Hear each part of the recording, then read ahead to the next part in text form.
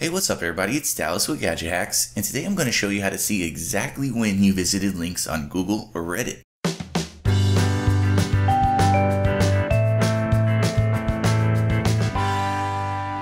Now when you click a link from Google search, the link itself turns purple to let you know that you've already visited this site.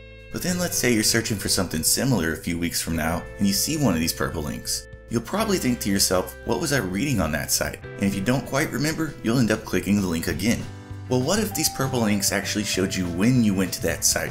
It would make it a lot easier to remember what you read about there when you could think to yourself, oh that's right, I read about XYZ on that site last Friday. It's a cool idea, and as you've probably guessed by now, that's exactly what the Chrome extension Google When will do for you. It's available for free on the Chrome Web Store, so to try it out, search it by name and get it installed, or use the link in step 1 in my full tutorial.